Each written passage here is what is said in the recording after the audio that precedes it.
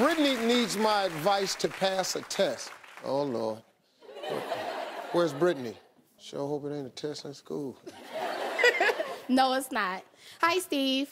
I'm 23 years old, and I've never had a license in my life, and I'm taking my driver's test tomorrow. And you can't drive? See, here's the problem. I can drive, but the way I drive is I lean back on the seat, I have my music blasting, I'm talking to my friends, I'm eating. How do I pass the test driving this way? You're not gonna pass the test. You might as well not even go down there tomorrow. What do you mean? But see, no one ever taught me the correct way to drive the car. Who let you drive without the taught part? See, my boyfriend, he taught me how to drive, and then I just put my own spin to it. Do you wear a seatbelt? Yes, I wear a seatbelt. Okay, that's all you got right.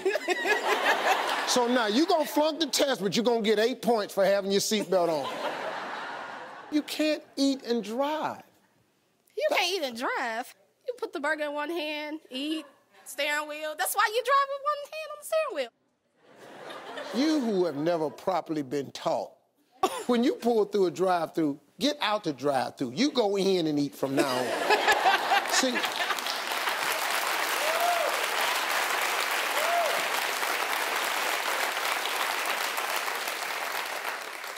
So any tips on how can I improve my driving, though? By tomorrow? Yeah.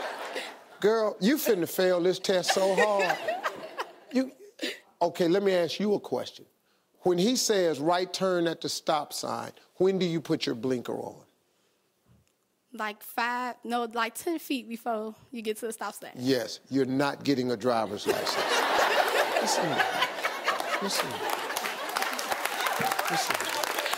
You're a cute little girl. Come on, let's hug. Now, give me that microphone. Sit down.